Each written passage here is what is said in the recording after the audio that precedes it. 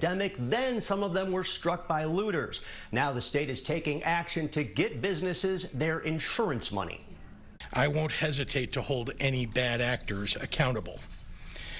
We encourage business owners who feel that their insurance company isn't honoring the terms of their coverage to file a complaint with the Illinois Department of Insurance. Governor J.B. Pritzker on Monday afternoon telling business owners to not sit back if insurance companies drag their feet on paying claims for recent looting and damage. Insurance companies must do everything in their power and are obligated to give their customers the funds they need to rebuild. My parents bought it in 1974, making them among the first black business owners in Hyde Park. Kimbark Liquor in Hyde Park was hit by looters. That owner, Jonathan Swain, described how badly his business is suffering. Our business was broken into by people not connected to protesting, but those that use the guise of civil unrest to steal. The governor says he also expects insurers to implement a moratorium on the cancellation or non-renewal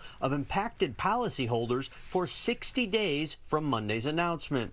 The Illinois Department of Insurance says it has the ability to send examiners into insurance offices to make sure they are doing what they are supposed to do to help those in such desperate need. Our hearts were broken when we saw the damage and the vandalism that was performed at our store. They broke windows, took all of our clothing. Last week, the I-Team told you about business owners who may not have had the proper insurance. There have since been some private funds to help them. Now, if you need to file a complaint against an insurance company, you can go to our website, abc7chicago.com.